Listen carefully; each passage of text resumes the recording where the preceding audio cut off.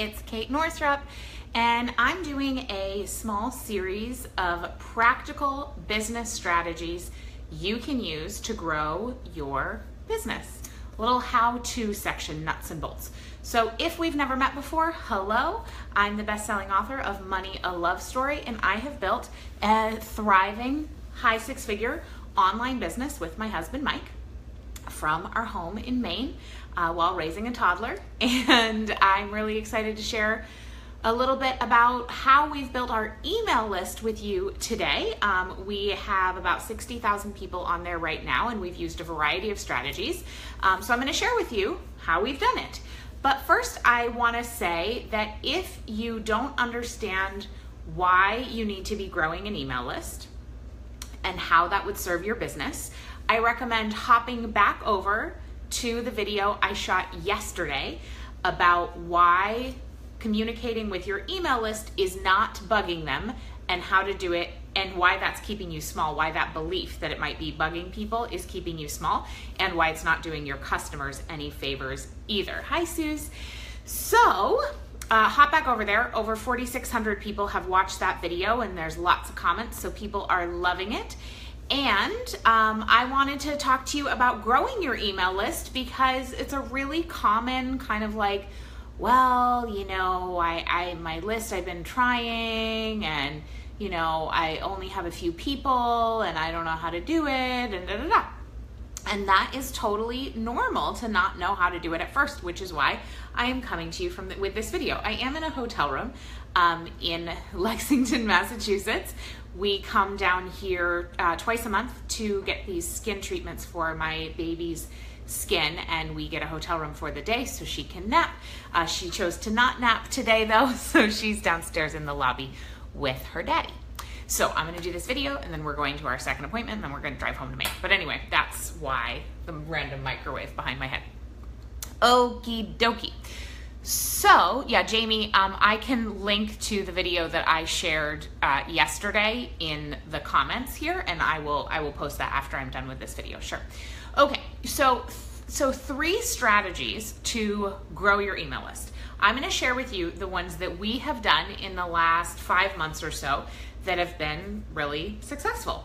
And they're proven because they've worked for us and they've worked for a lot of other entrepreneurs as well. And what's really important to know about growing your list is the point is not about just getting the numbers, right? Because if you have a list of 100,000 people, but only 1% open your emails, like who cares? I would rather you have a list, I'm gonna do numbers that I can actually do the math on. I would rather you have a list of 1,000 people with a 50% open rate than 10,000 people with a 1% open rate.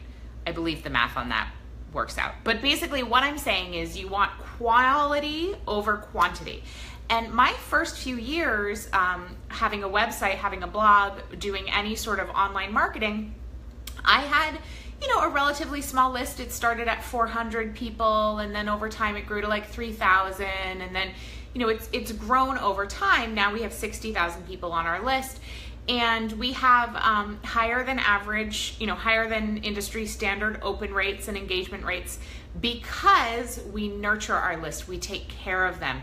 We're not just seeing them as potential sales. Like I think it's really an honor to be in somebody's inbox. I know how discerning I am about who I let into my inbox, and so I really consider it an honor when people let me in there. So, okay, so strategy number 1 is doing some kind of online challenge. So I'm sure you've seen these. My friend Sarah Jenks just finished up with her Live More challenge. My friend Chris Carr just was doing the Green Drink a Day challenge. And we did one this past January called the Do Less Experiment. So in previous years, we had done the Money Love Challenge. If you ever did the Money Love Challenge with me, or if you were part of the Do Less Experiment, please comment below and let me know. I'd love to say hi. But what that does is it creates an online event where people are opting in at a certain time, and then they're joining you for the challenge, and there's social sharing, and there's a hashtag, and people are all participating at the same time in daily small dose activities that are moving them towards a certain result. So the Do Less experiment, I called it an experiment rather than a challenge because it was geared for people who are recovering overachievers like me. And honestly, I don't think that we need, hi Suze, I'm glad you did the Money Love Challenge. I don't think that recovering overachievers need another challenge. Like, life is already challenging enough. And so I called it the experiment. And it was basically, what would happen if you for 14 days did less? What would happen? Would your life blow up? Or perhaps could you, in fact, create more space for what matters through doing less? And I had some great testimonials that it was life-changing for people, and it was free. It was 14 days, so people opted in.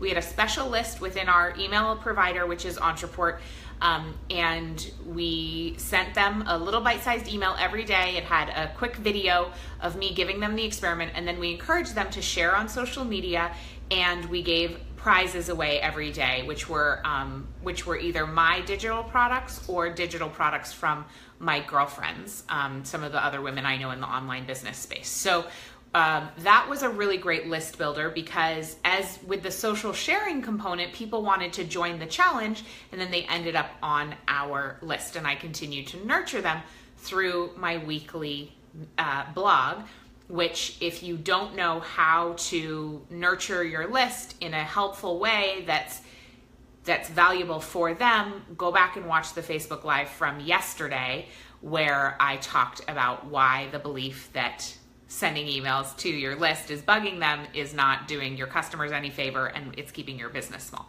So you go back and watch that video. Okie dokie. So that's number one, is doing an online challenge. I did it so that there was not an offer at the end of it. It wasn't like part of the launch of a big course. Some people do their free challenge and it's part of the launch of a bigger offering. Either way is fine. I'm just saying, for us, we chose not to. It was really simply an event that was for creating a community and building our list and growing our community and giving free value. We also had a Facebook group, which is a really great component of an online challenge. Okay, strategy number two is a one-day summit. So I had suggested to me to do a summit, and I was like, heck no, there is no way I'm putting together, 30 interviews over 14 days and like 20 million pieces of content. I was just like, I'm not doing that. However, the business coach I was working with suggested a 1-day, 2-hour summit. And I was like, yes, I can totally do that. So what we did, it was called the Myth of Balance, and I'll post the link below, but you can get it over at katenorthrup.com/myth. And this had 5 experts, 5 entrepreneurial moms who I invited, and I interviewed them each for 20 minutes during this 2-hour period. So I'd left a little time at the beginning for intros and a little time for my outro. And then each woman was on for 20 minutes, and I interviewed them. I did it on GoToWebinar, and it was just video conferencing. And people paid $25 to come to the summit. There was no upsell. We weren't selling anything. It was simply to hear the real life experiences of 5 entrepreneurial moms give their advice and wisdom on how to thrive as a mother running a business. And so that was a 1-day, just 2-hour summit. It was $25, so I did choose to charge for it. The women who were the influencers who I invited, they were the exclusive affiliates of it, and they were welcome to mail their lists and do social media to post about it. They certainly didn't have to, but if they did, they got the full 100% affiliate commission. So if they mailed their list, they got $25 per person who signed up. So that was kind of a win-win for them. And then plus, it was great visibility for them as well. And for somebody like Dr. Shefali Sabari, who was on it, she probably didn't need the visibility from me and my list, nor did Danielle Laporte, who also came on, but they were both awesome. And then my friend Liz Long was on, Sarah Jenks, and my friend Megan Watterson. So it was an amazing conversation. I got so much out of it. And it was a really fresh take on the summit idea, because for me, having signed up for summits before, I get very overwhelmed and I don't listen to anything because there are too many options, there are too many things, and I feel like I'm missing everything, so I'm not going to do anything, right? It's one of those like perfectionistic moments where it's like, I can't do anything, so I'll do nothing. How often do we do that, right? Let me know in the comments if you ever have those moments where you're like, I can't do everything, I can't do it all, so I'm going to do nothing, right? And we just opt out. That is a tendency of human beings. And so that's, to me, why summits can be really overwhelming. But I loved a 2-hour summit. And actually charging for it felt really great because it was a low price point. It was $25. I know that we gave the value. People also got the recording and a companion guidebook resources list along with the recording for their $25. And I felt really great about that because more people showed up live and I knew they would value it more and they would listen in a more powerful way. My friend James Wedmore says, the transformation comes through the transaction. And that when we charge for things, or we at least charge adequately for things, that people get more out of it, which is totally true. If you are somebody who has had the experience of buying something free versus you don't buy something when it's free, of getting something for free, like a coaching session or, an astrology session or something, versus paying for it, I bet you got different results and you showed up in a very different way and you implemented the things that you learned from the thing you bought versus the thing that was for free. When we get free content, we often, or free training or free coaching or whatever, we often don't implement it because we don't value it as highly versus something we've paid for. So I really loved that 2-hour free summit. That was the Myth of Balance, and you can get it over at katenorthrup.com/myth if you're curious what I'm talking about. Then the third list builder we did, which I also really loved, this was something different that we did this year that I really loved and that we'll totally do again, I think, was called the Create Space Guide. And it was how to create space for what matters most. And what I did is I asked 30 entrepreneurial moms I know for a quick snippet, whether they could deliver it via voice memo, via text, a quick email, however they wanted to deliver it to me. A couple of them just said it in person because I was with them, on how, as an entrepreneurial mom, how they create space for what matters most in their lives. And then we compiled the guide really beautifully in categories. So it was a beautifully designed PDF, like 30 pages it ended up being. And then in categories, there was a category about self-care, prioritization, scheduling, delegating. There were all these sections with this really great wisdom from all of these incredible entrepreneurial moms, like Carrie Ann Moss was in there, Alexandra Jameson, so many of them. I'm not even, Latham Thomas, Danielle Laporte, Rachel Goldstein. It was really great. So that guide was available on my website, but then I also created, well, I didn't personally, our graphic designer created shareable graphics for each of the women who contributed to the guide to share on social media or via email. So they each had a custom graphic of their beautiful face with the Create Space Guide branding and the link to get the Create Space Guide, which, by the way, you can get for free over at katenorthrup.com/space. And so many of them shared the guide because they were proud to be a part of it, and it was also value for their audiences. And so they shared the guide and people opted in to get the guide on my site. So that was a list builder, and then we ran Facebook ads to it. So those were our 3 strategies that are proven. They grew our list by over 6,000 people in the early part of this year, which was really great. And again, they were running a free challenge. It was doing just a mini summit, like a 1-day summit. It was 2 hours. And then the third thing was creating a guide, like a PDF guide of the answers from influencers on a specific topic that I knew my ideal customer would be interested in. My ideal customer is obviously entrepreneurial moms. And so these list building strategies have been very targeted to entrepreneurial moms because those are the people I want on my list. So you want to be thinking about who is it that you want on your list, and then what kind of problems do they have, and how can you provide a solution for their problem. So those are the 3 things we did. It was not that much, there were some logistics for all of these things. I would not recommend for if you're just starting out, don't do 3 list builders at the beginning of the year. It's way too much. You know, maybe choose 2 list builders a year beyond your normal opt-in freebie that's on your site all the time. Maybe 2, my friend Marie Forleo calls them sprints. There's sprints and marathons in list building, and a challenge or having a free guide or like a webinar, things like that, those are called sprints.